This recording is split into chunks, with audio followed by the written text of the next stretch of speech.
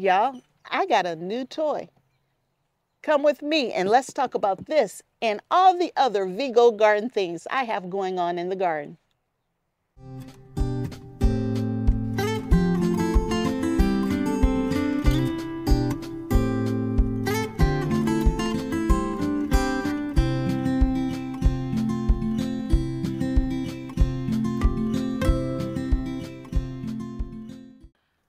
Hello and welcome to Kim's Cozy Corner. I'm Kim and I just happened to be out here finishing up one of my Vego garden raised beds. Now these are metal raised beds. I've already put 3 in place and I thought I'd just go ahead and add one more.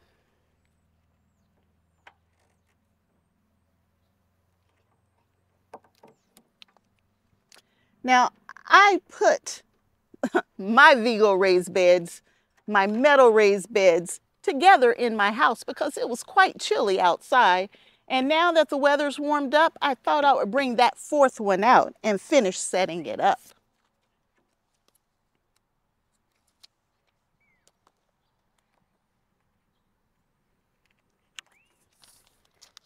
This happens to be the 9-in-1 Vego metal raised bed where these are 17-inch beds. They have a warranty of like 20 years. They are made out of amazing material, and I'll just put that just here below. And these are so much better than wooden raised beds because it's going to give me more value for my money because I'm not replacing it every 4 or 5 years. But this is my 4th configuration of the Vego metal raised beds. In this particular bed, we are going to be adding herbs, maybe some carrots and maybe some onions, but it's still too early in my part of the country to plant some of those vegetables just yet. But now that I have it in place, my next step is to add some cardboard to the bottom, and I have some tree limbs just behind me here that I'm going to break up into teeny little pieces and put that in next. And then we will add our soil. Now we only need good loose soil in the top, I would say 6 inches or so. And everything below that can be brown matter, green matter, cardboard, twigs, limbs, anything like that. But you want your good compost and your good soil in those top layers. Now, I probably won't finish getting this one done today because something just came in the mail. And this is a self-watering Vego. I think they call it the tomato planter. And it's self-watering. And we're going to go over and put that one together. But wanted to finish this one up as far as getting it in place before we move to that other bed. And let me quickly swing around and show you where I've already started putting together the other metal raised beds. So there's a bed on the end. I have another bed right there. And just beside it, here's a 3rd raised bed. So we have 3 over here. Now I already have the cardboard and the wood and some depleted soil in these 2. They can use some more and I have plenty. And there's the one that we're just setting up. And we have one more over here. This is the 4th metal raised bed by Vego Garden. And this one's going to have sweet potatoes in it. I can't wait for the season for that. But again, we are super early and it's not time to put anything in those beds yet, but I got them ready. Now that good, rich potting mix, that good, rich compost, I don't want to put those in place yet because it's not time to plant. And I don't want to wash away all of those good nutrients. So for now, these beds are going to just sit here until it's time to plant in them. Let's move over to my new toy that just came in the mail. Okay, I am over to my wonderful present that just came in the mail. And this is the Vego planter series. It's called the Self-Watering Rolling Tomato Planter Pot with Trellis.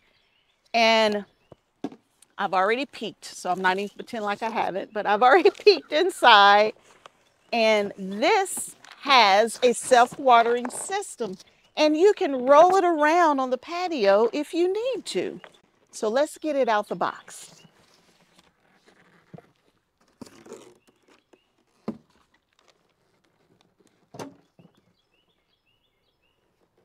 Let's turn it around.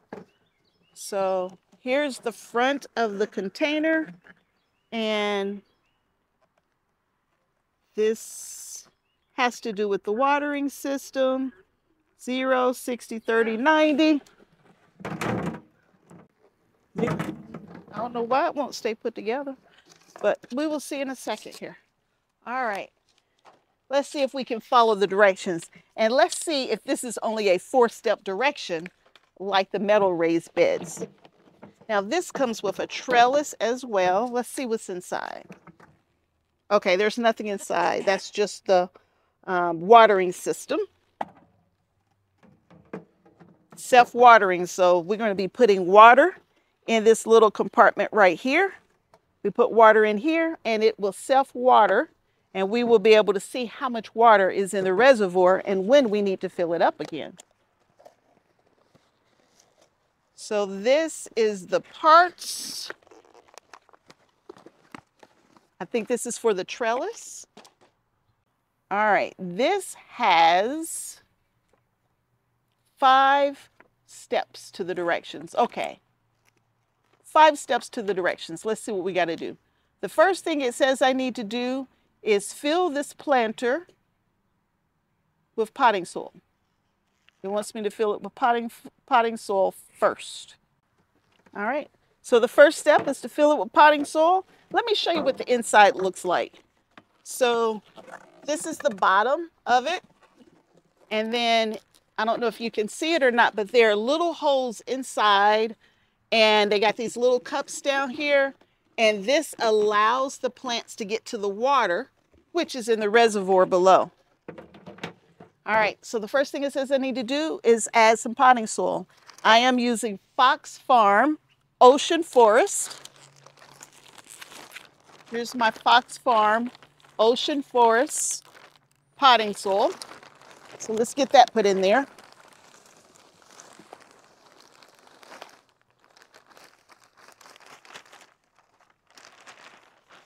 Not quite enough. Let's add just a little bit more. Now, I'm sure I can use any kind of potting soil out there.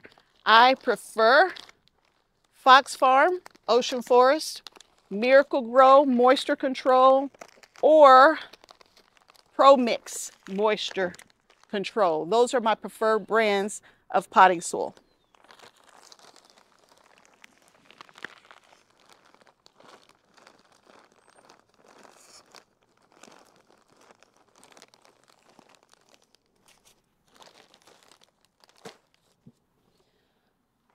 All right, we got the potting soil in. Now I left my directions. The next step is to go ahead and plant. Now, it's a little early to be planting where I live.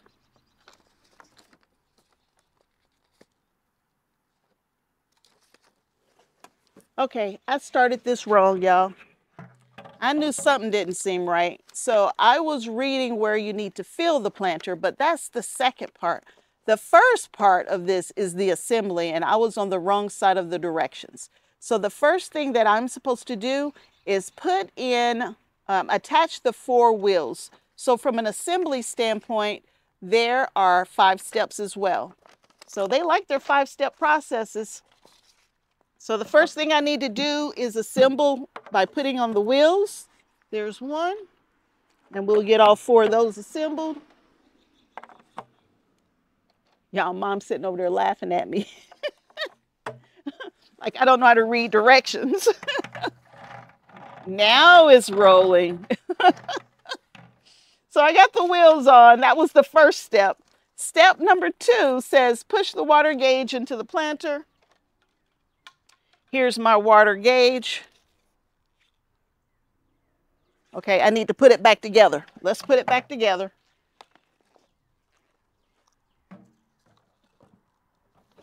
Okay.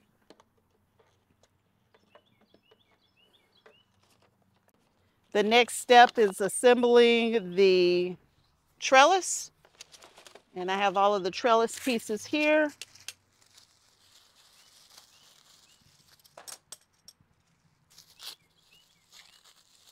Now, it's a little early for us to be planting outdoors. So this planter in my mind is perfect to plant outside or indoors as well. So I'm going to start this planter indoors, and then we're going to move this planter outdoors when the weather suits it. Now it says that it's a tomato planter, but we are going to put cucumbers in here and then maybe tomatoes later in the season. Now let's see if I can follow directions. That's my goal anyway.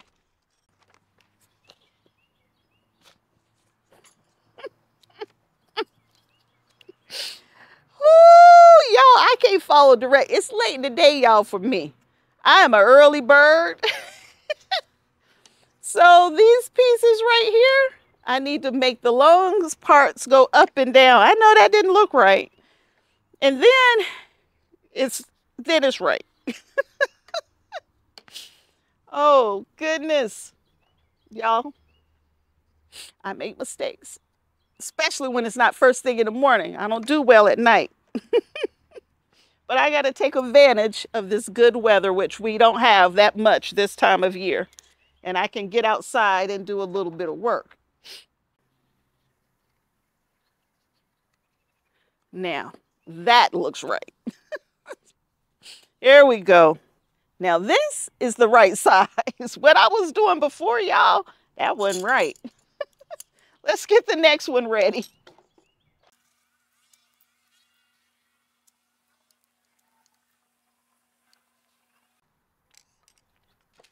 Let's get the straight pieces.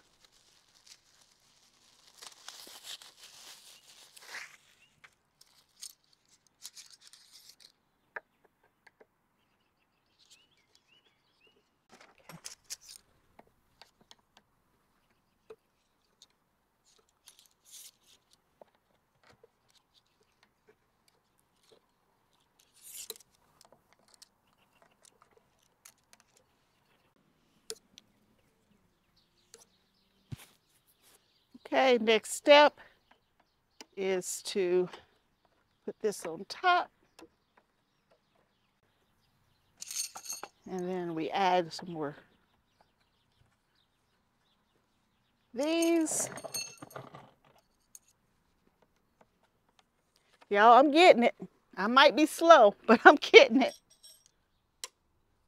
And you don't have to go all the way up if you don't need it, but we're going to go ahead and put it all the way together, even though I don't have a super tall tomato plant in here yet.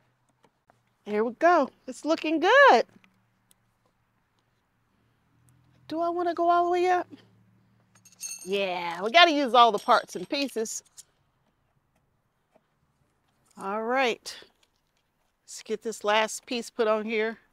We've already figured out how to plant since we did that part first. We got to go back and finish getting something planted as well. This is a nice little cage. Let's make sure I do the top part correctly. Okay, I connect all 4 pieces into this little thing and attach. Okay, simple enough.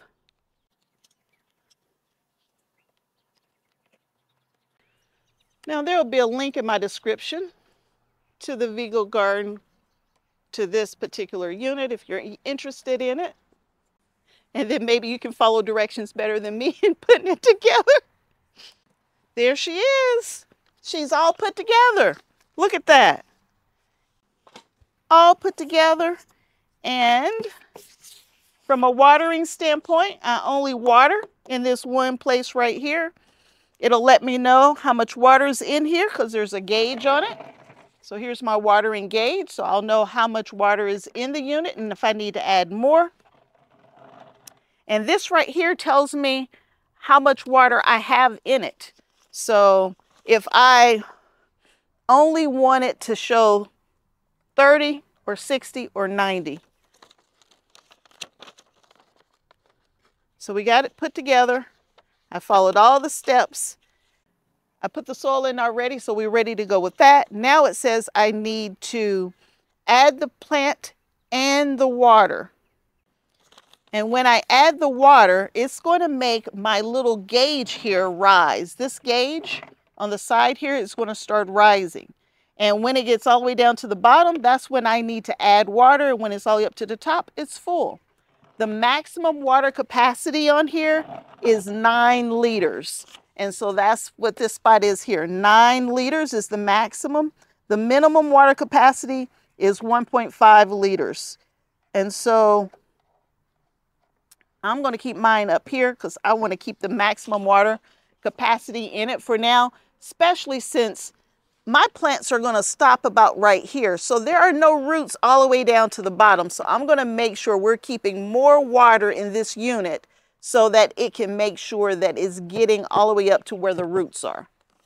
It says when you're using it indoors, you can use this stopper on it to keep it from leaking. When you're using it outdoors, they recommend removing the stopper so that if it rains, rainwater won't overfill it and it get clogged up, right? So it says outdoors, remove this stopper that's on this piece right here. But we're going to be indoors first before we move it outdoors. So I'll leave the stopper on for now. Now, Vego Gardens also have live plants now that you can buy from there. You can buy transplants from Vego Garden. So I have a cucumber. This is a patio snacker cucumber plant that we're going to put in here for now.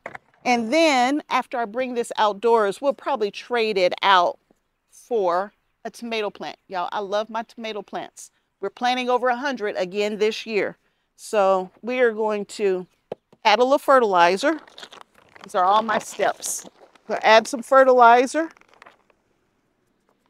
Dr. Earth All-Purpose 222 N, P, and K. Adding that right to the top. And then we're going to dig a hole here. And we're going to add some Mycos. Here's the Mycos. It helps the root system pull in water and all the nutrition from the soil to help get it a quicker start. And then we're going to add our patio snacker. Now this is designed for tomatoes. So an indeterminate tomato plant can go in here, but we are using a cucumber for now because I want it set up. I don't want to wait till tomato season. In my zone, I cannot be outside with cucumbers or tomatoes, just to be honest. So I got my cucumber plant in here. They also sent me a jewel mix nasturtium, which I let dry out. It's not looking its best, but we're going to plant it anyway.